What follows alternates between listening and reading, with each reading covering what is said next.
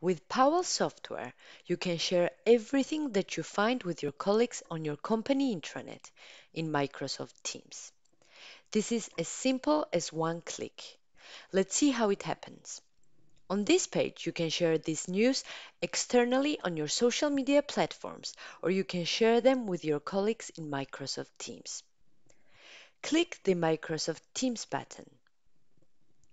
You want to share content in a specific channel? Choose a team from the drop-down list and then choose a channel in which you want to share the content. Below you have a text box in case you want to add some information to your post. You want to share content with a specific person? Type a person's name or an email address and send a private message in Teams.